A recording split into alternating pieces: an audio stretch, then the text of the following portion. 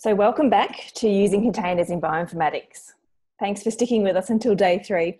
This is a collaborative effort between Australian BioCommons and Pawsey Supercomputing Centre and the many different research institutes and universities that the facilitators represent, and it's been a real joy to be part of.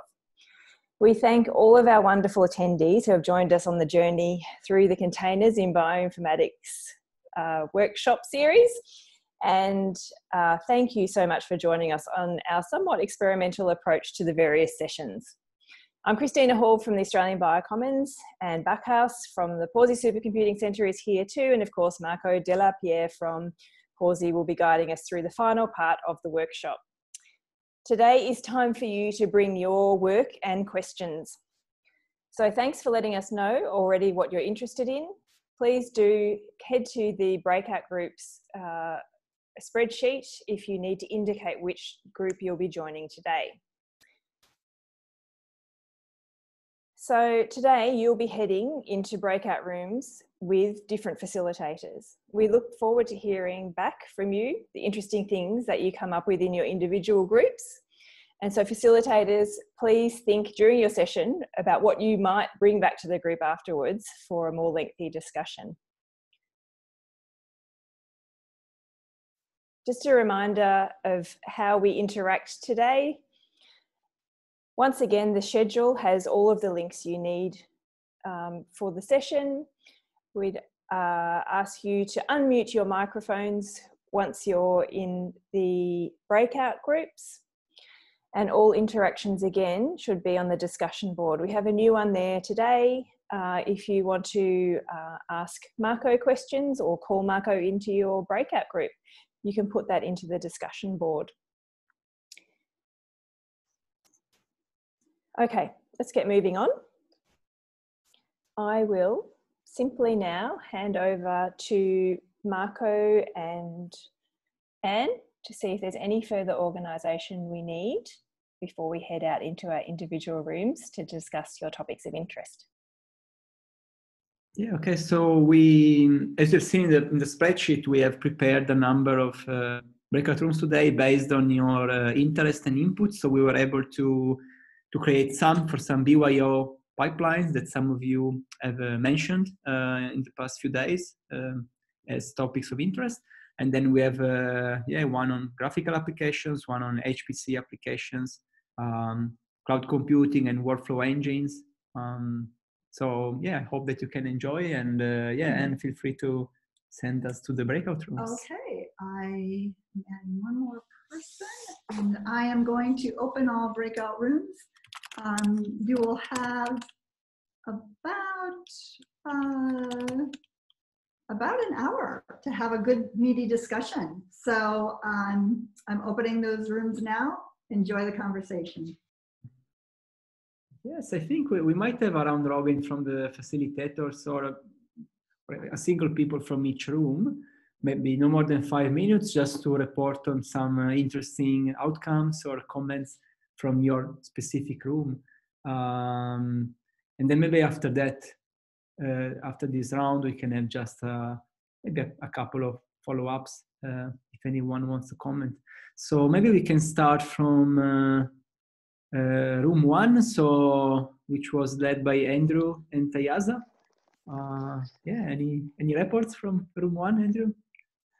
Yeah, so we had a look at Leslie's pipeline for primer design, which is something that's not heavy on compute, doesn't really need batching, but it's more about complexity of the dependencies and inputs, and it's particularly important to maintain reproducibility in this case.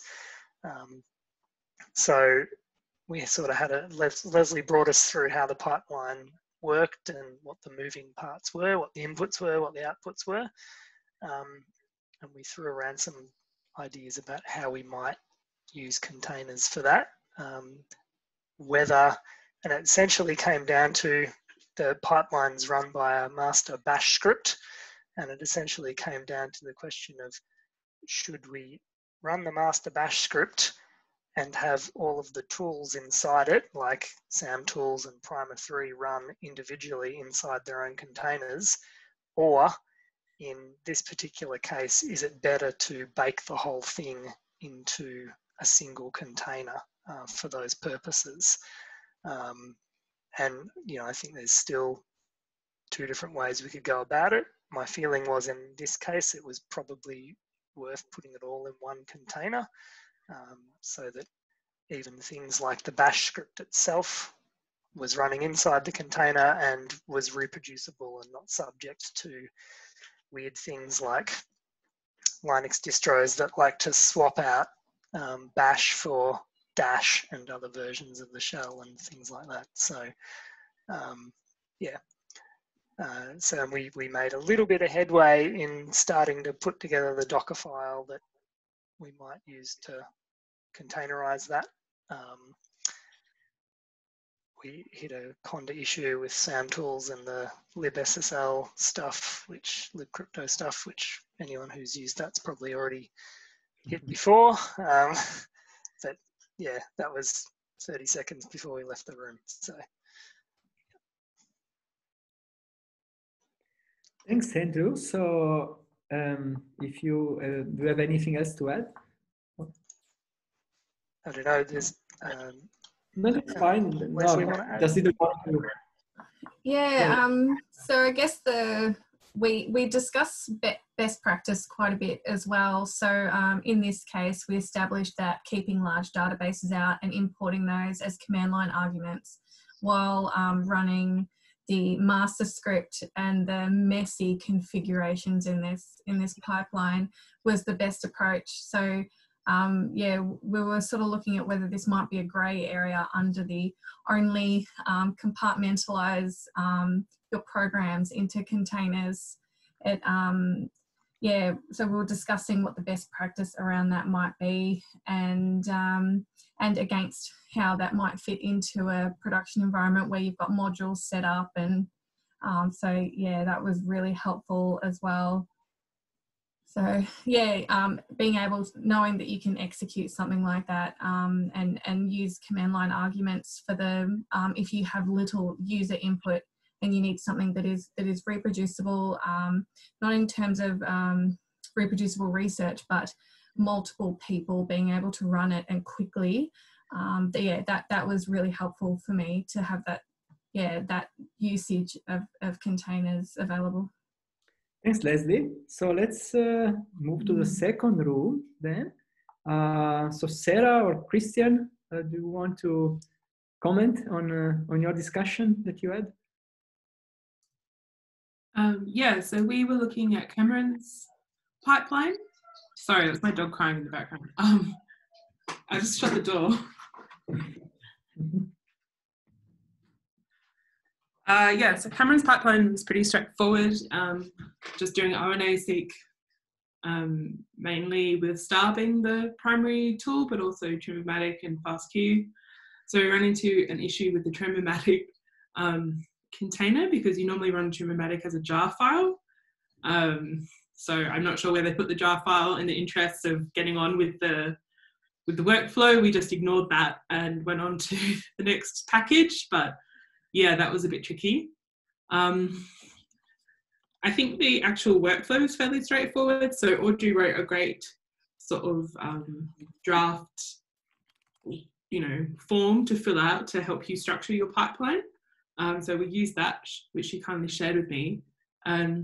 So with that, you set up your variables, you import your containers if you need to, and then it's actually fairly straightforward to import whatever bash commands you have that are tool specific and execute them with a container. Yeah, we didn't get to the the wrapper files, but I suppose that would be the logical next step, which would make the experience, a bit nicer, but isn't strictly necessary, but is worth having, I think. Thanks, Sarah. Other comments from the room?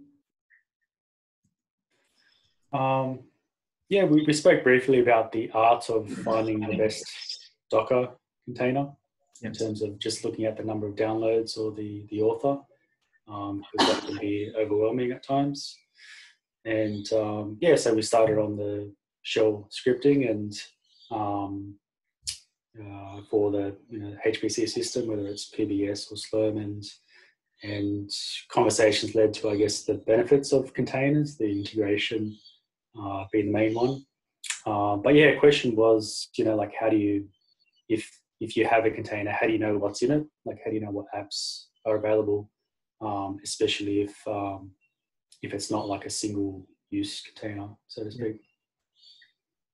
Yeah, that's quite it. Actually, I had Trimomatic. I met Trimomatic a couple of years ago in some pipeline, and yeah, I think it's important to have in mind that when you download a container that is developed by others, yeah, a good step is just to inspect the containers to ensure you know where the packages you need are actually located. So with Singularity, you would just go Singularity shell, open the container, have a look around.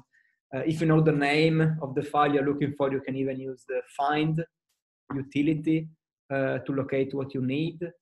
And I remember for Trimomatic that was quite important because I think in the BYO container artifact, the location of the jar file is not trivial. So you need to know where it is first. And once you know where it is, you can then use it in your script or pipeline. So sometimes, yeah, inspecting the content beforehand can help. And hopefully the document, the tools is rich enough to guide you towards what are the key components in terms of files that you need to locate. We had a question in our group kind of related to that about the security of Docker files. Yeah. Like especially if you like, how do you know what it's doing? Do you have any comments around that? Yeah, I mean, I right now I've been relating this aspect, which is quite crucial, to the one of being able to trust the source of the container. So that's why I normally, my first choice is always the biocontainers community, because I know that comes out directly of the BioConda project. I know it's a quite robust project, so I tend to trust the containers coming out of that community. If I can't find a container from them, I'm always very cautious in using third-party containers from other people. I just read the example in our discussion with the Guppy-based caller. So that's a case where you don't have the biocontainer, and I just managed to find a research group in Paris at the École Normale. They developed the container for the tool, and even if I don't know them in person, it's one of the few cases where I evaluated I could trust the source, and so I still kept on going using the container. One thing that can help is that the developers provide the Docker file, which means that you can at least see what steps they actually took to install the software stack. If you are unsure, yeah, the next step would be to just build it to your own, or to seek assistance at the HPC center or university compute facility. Seek assistance from some support staff to have it built in-house. Because yeah, it's good to know what you're running. We haven't seen any direct security threats so far that might hurt the host HPC facility. This has been discussed for long now, but to be honest, right now there hasn't been any real case of that, despite what happened a couple of weeks ago in Europe that didn't seem to be related to, in the end, to containers anyway. Care needs to be taken. It's I mean, you're never 100% sure. You can just take safe steps. And yeah, my best suggestion is always to ask yourself, can I trust the developers of the containers? And do they provide the Docker file that they use? Anyone else has comments on this? Because yeah, Marco, that didn't sound quite right. We did have an urgent Singularity upgrade from the developers about a year or two back. when there was another yes, race yeah. condition where they thought they could exploit. Thanks, Chris. Yeah, my history with Singularity is more recent than that, so I wasn't aware of that issue back then. Yeah, it's still a risky thing, but I think most HPC sites have evaluated as useful enough to accept the risk. Yeah. So Nathaniel, have you got other, or David, have you got other comments from your room? David, do you want to go? I think I did most of the talking, so maybe I can get alternate feedback. I thought, well, it was good to just sort of step through a pipeline, and I guess I'd make the observation that when people that understand how to use containers combined with people that understand the science of what's going on, it gets a good result. I think it's probably unreasonable for both sides to be sort of stretching themselves to be experts on the other side. So no, I thought that was a good discussion. So we were sort of testing things as we're going along, and input from the group to get stuff done. Discovered a couple of features of Singularity that must be newer versions that I'm used to or something. But anyway, that was that was a surprise for me. Thanks, David. So let's move to the room led by Audrey. You got any reports from your room? Yep. Georgia had a pipeline that she wants to containerize. So actually, I'll let Georgia speak because she was the one who wanted to who did it all really. Cool. Georgia. Yeah, it was the main question for me was how to incorporate the bash scripts with R. And we went through the wrappers and all of the steps for building the script. And we didn't check if it's working or not, but it's everything is very clear at the moment. I don't know if it works, but I will test it. Good to hear. We managed to do the wrappers as well, so that's why we didn't get to actually test the script. But basically, we followed your pipe tree like from start to end, except we replaced the tools with what we need. And I did test outside of the script to see that we can actually call and execute, say, for example, FastQC. And initially it didn't because you had put a variable for the directory, so $work, and that's why it couldn't find the directory, even though the executable was there. But yeah, it was that prevented us from executing the command. But yeah, Georgia will continue to finish up the script and then run and see how we go. The R part was basically for the command we put, so Singularity exec, the image, so that's the dseek2 image, and then for the command we put R so that the container will start R, and then we source the R script. Yeah. So we're assuming that should work. Yeah. And that's all. And then curious about any specific R packages that are required by those scripts that you will need to incorporate in the container, or is it just using standard R commands that ship with the basic R installation? Yes, dseek2 was the container, was the R package that we need. So we just pulled the entire container. Yeah. Cool. Yeah, I was asking that because sometimes some R pipelines require a larger number of packages. So that's one of those cases where you wonder about just a single container that has all of the R packages. So this one sounds like it was a simpler case to handle in that only dseek was key. So the choice that you had to make was kind of straightforward. Glad to hear you managed together to work through the pipeline during the discussion. Other comments from the room? No, that's all. We had an observer, I think, is she here? Candice. Yeah, but apart from that, it was just the three of us, and yeah, it was all good. Good, thank you. So the next room is the one on graphical applications. So Chris or Waitama, do you want to comment on what happened in the room?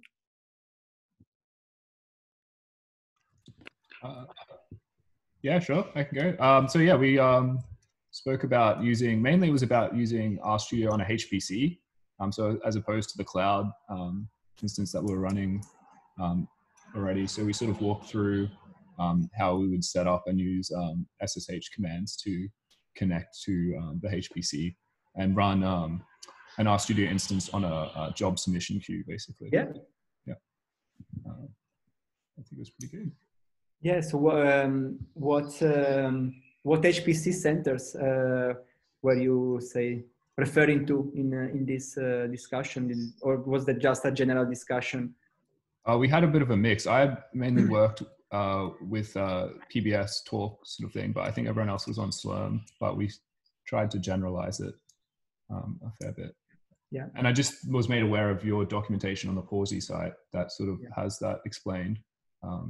So maybe I'll put that in the chat, then other people who are interested can look at that as well. Yeah, thanks. Yeah, so I think Waitama gave a really good summary then of what we just did. I think all of our participants were at UQ actually, and neither Waitama nor I am. Hey, that's okay. Everyone seems to have different clusters. There's a lot more small clusters out there than I was aware of. Yep. My message for everyone was really, hey, we can totally run RStudio server on all of the big HPC sites. You've got to reach out to your sysadmins though if there's tricks that you don't know. If the documentation is too dense, we can absolutely walk you through it. And yeah, Waitama had some really good documentation on this because I don't use RStudio in my day-to-day, so he had some really good examples to show everyone. Oh, and queue subbing from, so the other tricky part was how does making your R workflow parallel and performant on an HPC. So on the one hand, there's how do you run the graphical application on the HPC? On the other, there's how do you actually do an R analysis utilizing all these hundreds of nodes rather than one node, which is a whole other topic. Yep. Yeah, sure. Yeah. And worth a whole workshop, but that's a thing which everyone, all the big HPC sites can help with as well if you're finding your data is exploding. Did you find any common ground on that? I mean, any take-home message for the wider audience? It's tricky. Waitama's got there's a lovely package called Futures, which has some magic syntax in it for R. And yeah, parallel programming is hard, but there's loads of people out there who will spend time with you helping with it.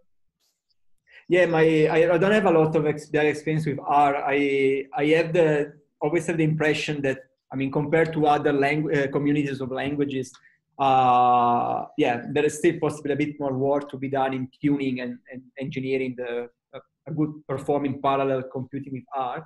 But they're getting there. I mean, yeah, you mentioned Futures, which I think is similar to Dask in Python in the end. So it allows you to distribute tasks across compute nodes. And then the other one is RMPI, which is an MPI package for R, but I only know the name.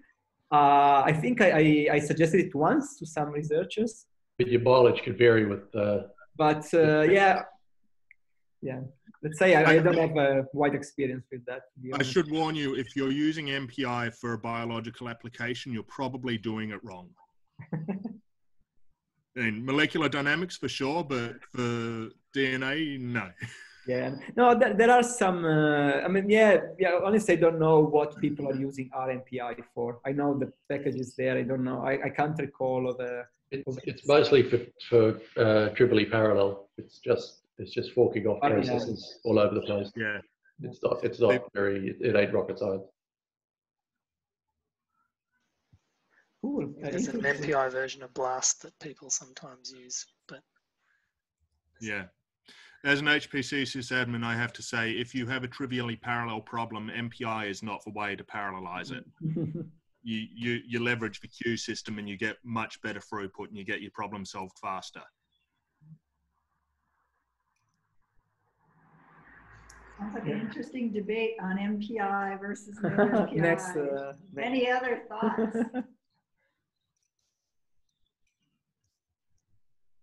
Yeah, I think it's possibly a take-home message is that, as Chris kind of pointed out, there might really be room for some good discussion in the community of developers and researchers in the field to talk out best practices to distribute genomics workloads on HPC systems. And next workshop. Yeah. Thank you. One thing I wanted to mention, on the going back to the RStudio component of your discussion. So the instructions that we provided Pawsey, which were actually started by Brian, that was with us until last year. We use SSH tunnel to be able to open up graphic to reach out the compute node and then open up a local web page to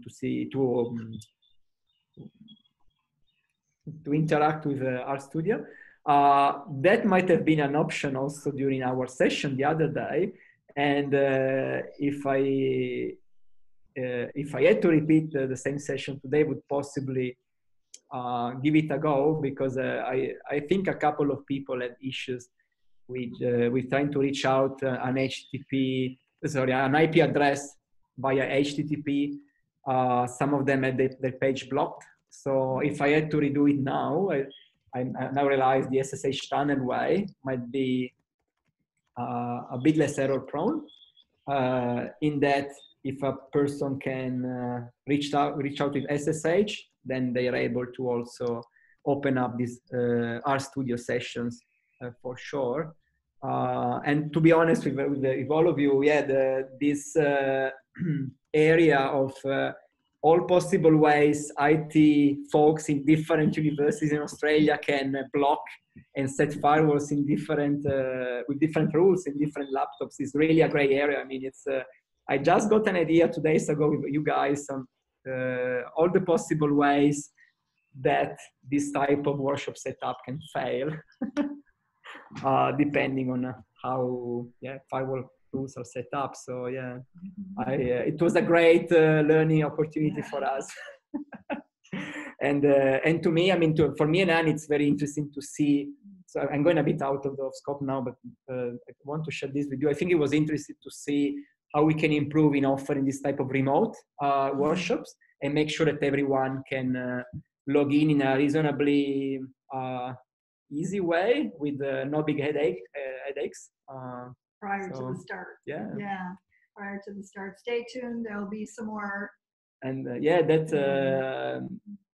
we mostly engaged so far with local universities, most of our trainings, not all of them, but most of them. And so we kind of gained a lot of experience of how Perth IT people set up the laptops of their researchers, but we found out that different places, different more to different domains. And also locations, geographic locations. Apologies for the diversion, but I thought it was worth mentioning as well. Now back to our room plan for the day. So I think now we can ask Red or Michael how their room went. What were the outcomes of their discussion? All right. So in a way, the last point from Chris is really relevant here. So a lot of what we deal with in bioinformatics is embarrassingly parallelizable problems. And in our room, we were looking how containers in particular, but more broadly, how do you interact with containers using workflow systems. And we also touched on the same context in the sort of cloud space. perhaps drop the MPI for now and look into adopting a workflow system for your analysis. That's the take home. And we looked into how to so from my end, no surprise here, it was how you would use containers with Nextflow. And another upside being that you then outsource the handling or wrapping of the container, so container specific syntax to your workflow management system, and the extra bonus that you get in terms of portability of your workflows from that. So yeah, that was mainly Nextflow for me. And Michael, I'll let you briefly outline, because you've covered quite a lot of ground there with the alternatives. Yeah, so I mean, exactly what Rad said. We looked at workflow systems and like Nextflow, CWL, WDL, and the engines that go with them, and how containers can interact and provide some benefits. We talked a bit about the benefits of workflow systems generally, like checking return codes, checking inputs, outputs, resuming and pausing workflows. And then when you add in containers, how you can move your workflow from running locally with Docker to moving to an HPC and letting the engine submit your jobs to Slurm or to PBS, or then take it to the cloud and let your workflow engine submit to Google Cloud or the pipelines, the batch API through AWS. So giving you that flexibility. And then we also, we specifically went through CWL tool and Cromwell and showed you how you can, with a few lines, make it run a Docker or make it run a Singularity container.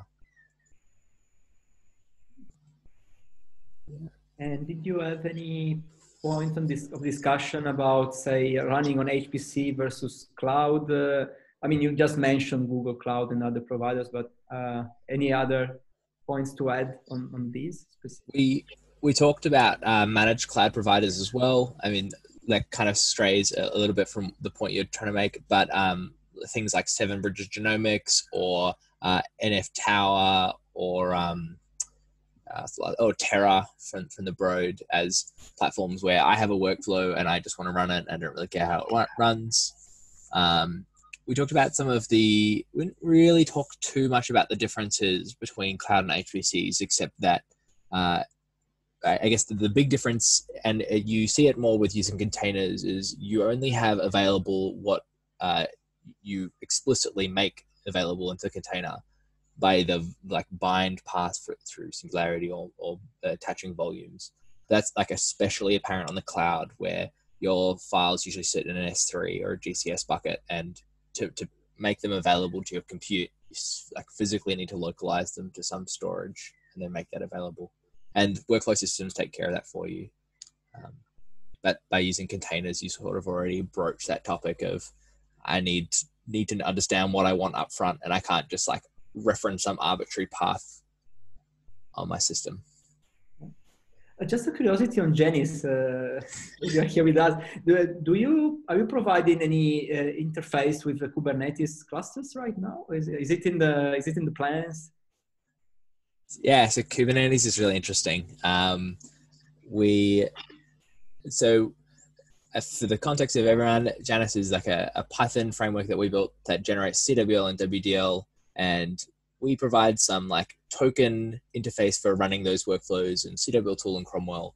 And then behind the scenes, we go out and validate a lot of CWL and WDL, make sure it works in all the different environments that we say it does. CWL should be supported by a number of different engines like Calrissian or Rihanna. So the theory is we should just take the CWL that we've generated and run it on there. And we're really sort of keen to try and get it to run on something like GVL, which is now backed by Kubernetes and have that as a use case. So the theory is that it should run. Everyone says that CWL should run on this, and we just got to go ahead and validate it. Thank you.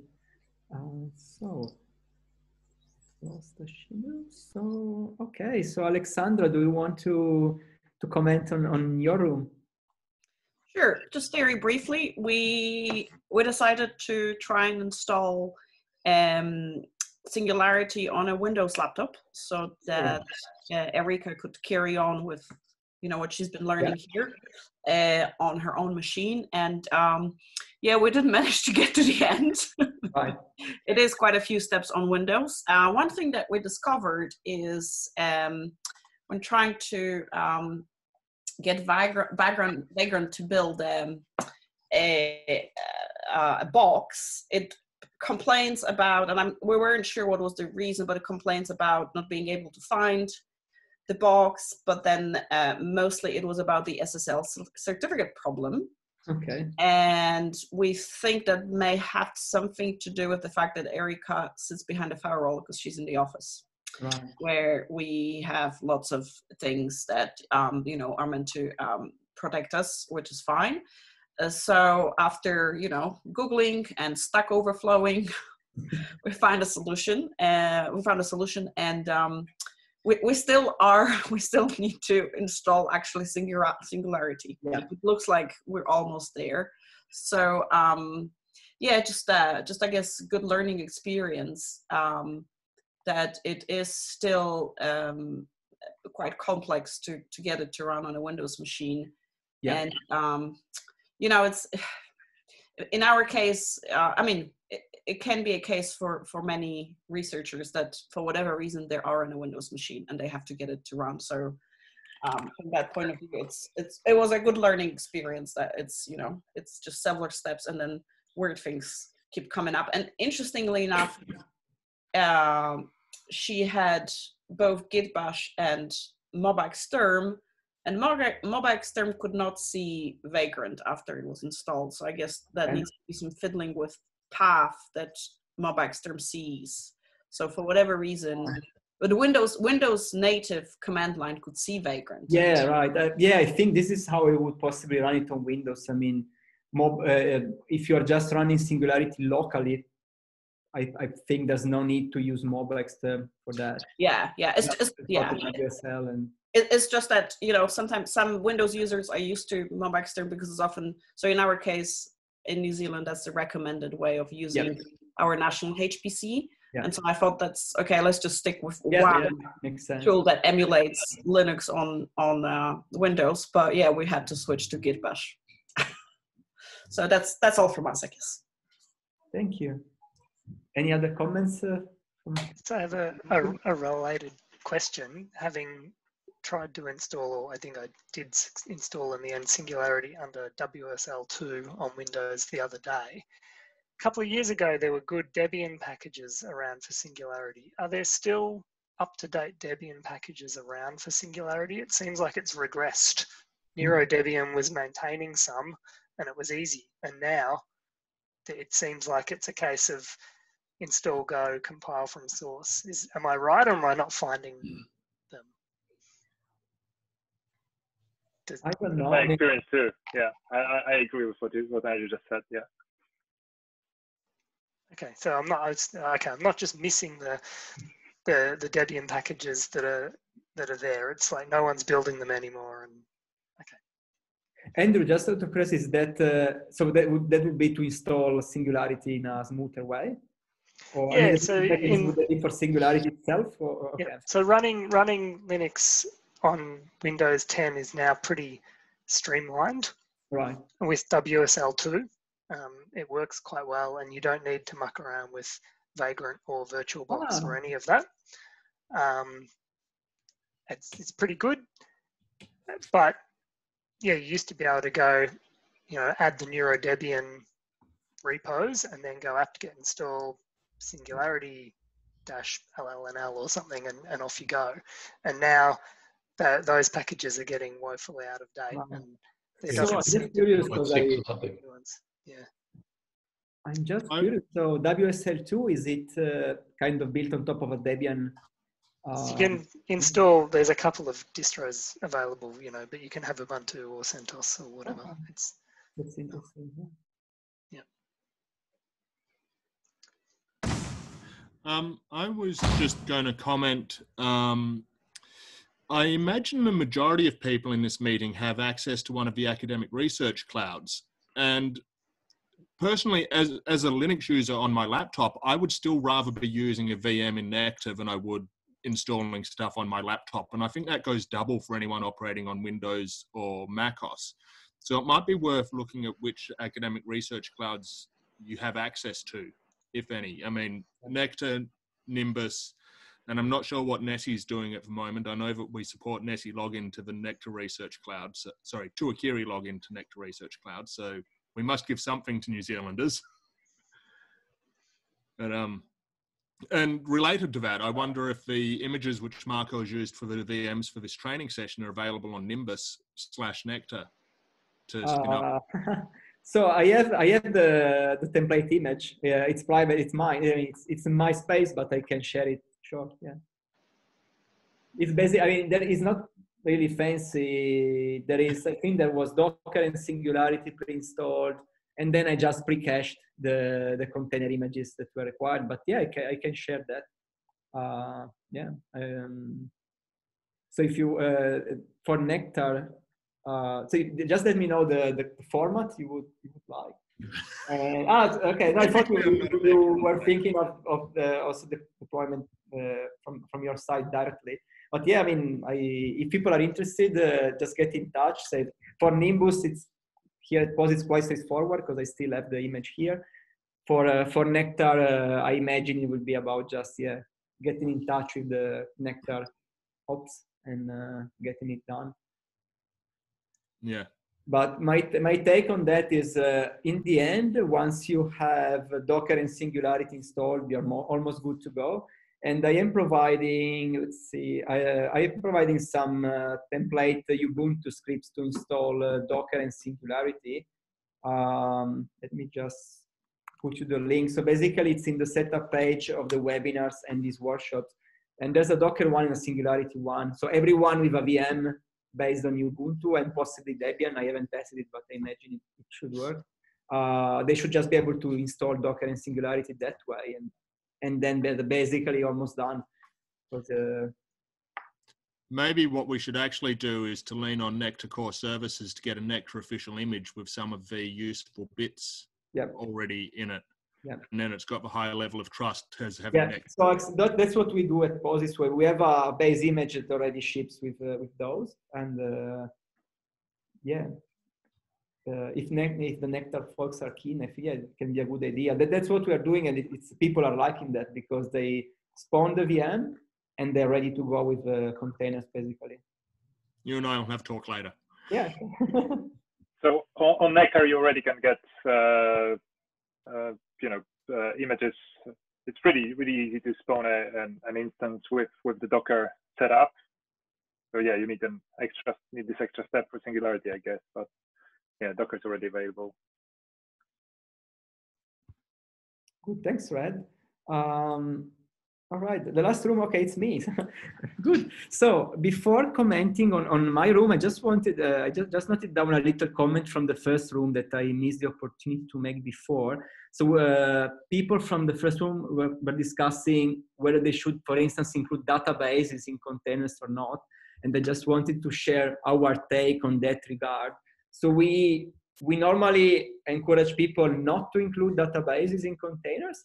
And trying to make the point and the distinction between the actual software stack, so the toolset, the packages and executables, and what are effectively data. So it's true that databases are a key component of a pipeline, but they are not a software component. And one key aspect there is that databases get updated quite often. So including that in a container would mean that if you want to maintain that, you need to constantly update the container just because the database has been updated.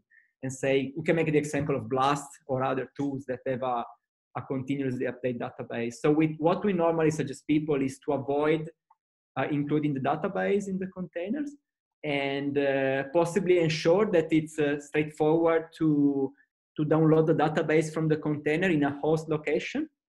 And then you can use bind mount mechanisms so that you have the database in the host and you just bind mount it in the container for usage. and this is working quite well. The BLAST example is quite straightforward. I can't recall the name of the packages. In some cases, it's a bit more weird because there are assumed locations for the database, so you need to play with that directory names when you bind mount. But the procedure in itself is quite robust, and it permits to separate the frequency of updates of the database compared to the software stack. Any comment on this by other people? If not, I fully agree. Don't include not including the databases in the containers. It makes the container size massive as well for something like a VEP, where you might not need the whole database to do it anyway. Yeah, when you're sorry. No, talk Watama. Sorry, when you're saying that, you mean like not including any of the data in the database, but would it be all right to containerize a database, like a containerized instance of like MongoDB or something like that, and then feed data into it? Or yeah. We use containerized databases for everything, as long as you're binding in the volumes. Probably, I wouldn't recommend storing unless you're using singularity layers or something. Okay, cool. I guess my comment about, I agree. Generally, you should keep the databases outside the container and bind to them, especially when they're large. But some of the arguments for that don't really stand up, because people don't update their databases that often always, and sometimes software updates more frequently than databases, and so it's not entirely clear cut. And if the databases are small and not changing fast, then bake them in. I think for ease of use. So I'm not sure it's entirely clear cut, but as a general rule, if you're baking in your reference genome to your container, then you're probably doing it wrong. And if you're baking in your BLAST database, you're probably doing it wrong. Yeah. Does reproducibility enter that discussion at all, though? I mean, yes. There's an argument to include the version, at least, of the database that you're using in order to be able to reproduce your results. And the easiest way to include the correct version is to include the database in the container. I throw it back to workflow systems. Most of our workflow systems will store what version you did, what version of the file you ran with, and the path to it, and probably a hash of it. I mean, just because it's the easiest way. I mean, it is the easiest way to do it, but Yeah, I agree with Michael. I mean, I see it mostly as a workflow reproducibility issue rather than a software stack issue. So you need to keep track of the versions when you are actually developing a reproducible workflow. So it should be part of the protocol of your analysis, I think. And what if I would doesn't necessarily match with the BLAST version, for instance, right? It needs to be documented and tracked, but it doesn't have to be in a container. It can be, once you know the version, say you don't have any compile issues with a base of data, right? It's a zipped archive or whatever, but whereas with you use containers to solve the issue of building reproducible software stacks. So yeah, I would say it's important to track the version of the database, but yeah, you don't need containers for that. And what if I were to play devil's advocate and suggest that your workflow system needs to be in the container too, so you've got that version controlled? Okay, next. I agree with that. Let me move on to this, briefly commenting on our room. So it was a nice discussion on MPI and GPU-enabled containers. So we had Johannes here from Curtin was interested in running the Guppy-based caller, the GPU version of it in containers. So we basically, commented on that. It's one of those cases where there is not a BioContainers package for Guppy. So I had worked with the tool before, so it's one of these cases where I could identify a trustable source that was not BioContainers. So it was a research center in Paris, in France. So I was happy enough with this source, and so that's the one that became part of the workflow. And then we discussed, what you need to run a GPU container. So on the Singularity side, it's normally that just an additional flag. And then if you're in an HPC system, the interplay with the resource manager is quite straightforward, as we saw in the webinars a couple of weeks ago. Then we also discussed briefly on how one could build a GPU container. So NVIDIA provides some base images on Docker Hub to that end. And basically all you need apart from an NVIDIA base image is just a CUDA driver in your machine. And you can get that even if you don't have a GPU. I mean, the build itself can work. I did that on a CPU virtual machine. I just needed this, the availability of the drivers. And then I made the build, and then I moved the container to the HPC system, and then the GPU take care of the workload. What else? And then we moved a bit towards the MPI side of the story. So we went back to some contents that we went through in the webinars. So how to configure the shell environment with appropriate bind mounts and LD library paths, so that the MPI application in the container is able to not only use the host MPI library, which is kind of straightforward, but also the host installation of the interconnect libraries, which can be quite painful to set up. So I would never recommend any researcher or user to do that. It's just a free pain for you. Just ask the system administrators. Ask until you find someone willing to do that for you. Spend a couple of evenings on that. If you have a Cray, it's kind of easier for once, because there is a conference paper detailing that. So that's what I did here at Pawsey for Magnus. I followed a publication, and I just said to add a couple of more modifications, and then we had a working configuration for MPI containers on a Cray. For non-Cray systems, it can be a bit more time consuming, but yeah, I would involve some IT staff of the center in doing that. Failing to do that, of course, it's just about performance. So you can easily have an MPI container working. The gap is whether you are able to reach bare metal performance or not, and that's where you need to configure the interconnect libraries appropriately inside the container. So I built a bit of experience here at Pawsey. I still have a lot of trial and error component in that. It's one of those cases where it just start to put together enough expertise to have a robust and simple protocol for these things. But any IT support here interested, I'm happy to have a chat about that. Yeah, and then we had also in our room a little conversation about reproducibility of workflows, pretty much similar takeaways compared to what other rooms discussed. So yeah, I think we're getting close to wrap up for this event. And just maybe, yeah, exactly. I wanted to ask if anyone has got any question or points of discussion at this point about any topics that we covered or not covered, but still relevant to these themes. Yeah, that's a good time to chat.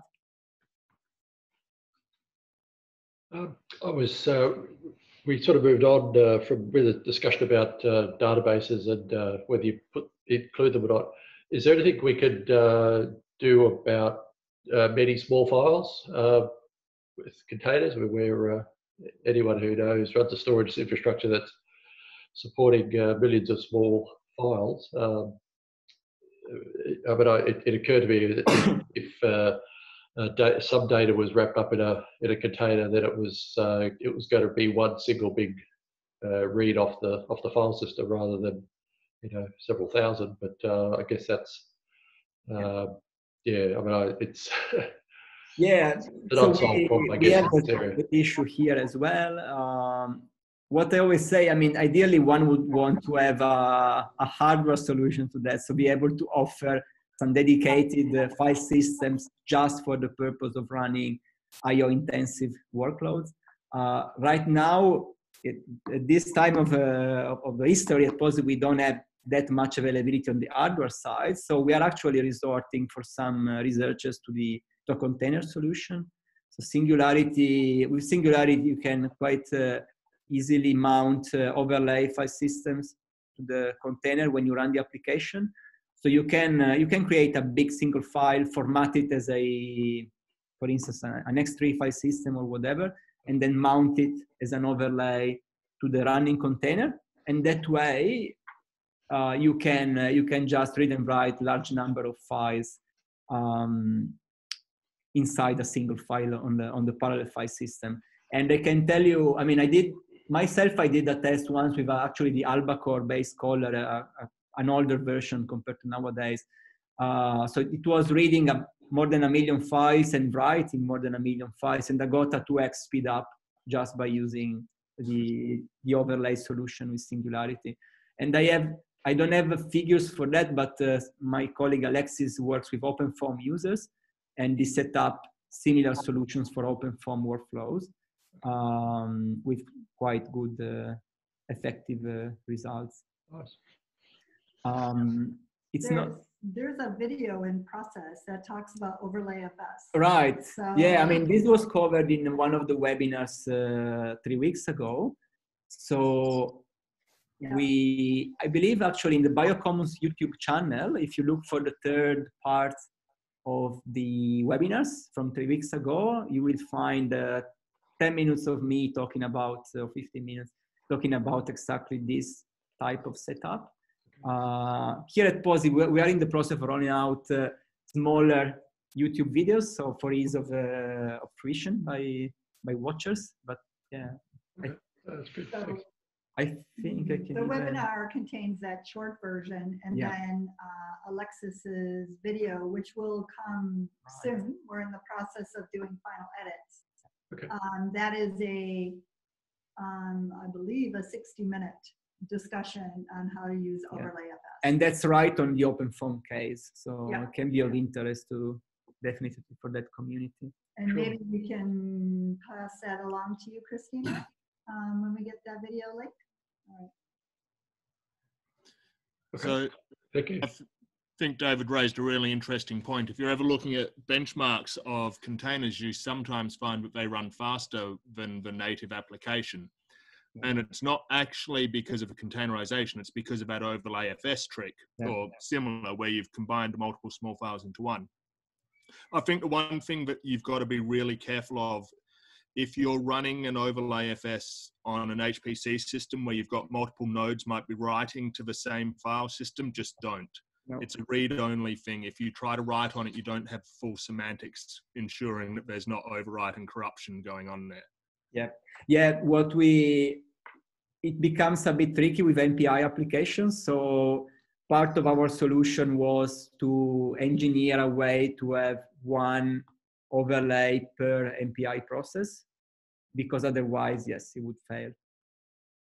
So it's kind of easier for a lot of bioinformatics applications that are at most multi-threaded, and hopefully they have just one thread writing.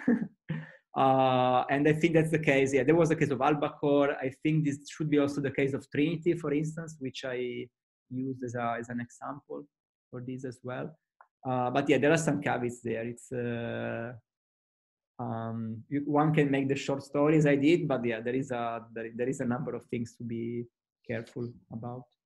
Actually, the other thing I should point out is, depending on which HPC sites you're working at, if you're having a small file performance issue, it may be worth talking to them about local storage on the compute nodes. Sometimes it's worthwhile to copy all of your nodes from the global file system to the local compute system, where you might have access to a super high-speed disk, and do it there.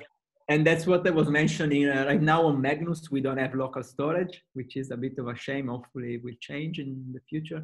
At NCI, I'm pretty sure Regin nodes add local storage, which was quite convenient.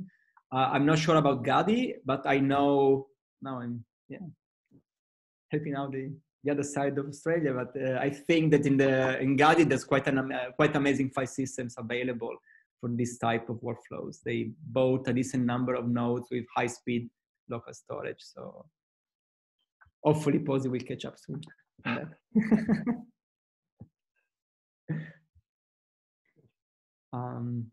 David, other you got other questions on this point? No, that's good. Thanks. Yeah, it's very useful. Right. Other questions from the audience? points of curiosity. Yeah, other than that, I mean, it's been great to be with you these 3 days. And I do have one more point. Of course, oh, yes, right. I have to The real plug boring survey. points. Yeah, that's the one. So the survey, please do take a few minutes to complete that.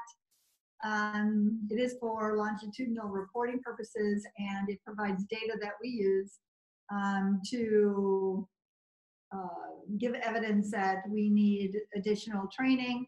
So likewise, in the survey, if you have ideas for additional training topics, we'd love to hear them. Over to you, Christina. Thank you. Just start sharing again. Okay, that's a wrap. Well done, everyone. Thank you so much to Marco for the huge effort and endless enthusiasm to design and deliver the content for these webinars and workshops. Thanks to Anne for your tireless organising behind the scenes and for ensuring everything worked on the day. Our volunteer facilitators have made this training event possible for a larger group of people than we initially thought would be possible, and we hope you've made some great connections for the future there. We appreciate your commitment, facilitators, to helping the broader research community by donating your time to the development and rolling out of these workshops. And thank you to our audience for joining us for this 3-part workshop. It's been wonderful working with you, and we hope you've made some advances in your thinking about containers that you can take back to your work and put into action. I'll remind you that we will let you know when the recordings are available for your review, and you can share those widely with anyone you think might like to watch.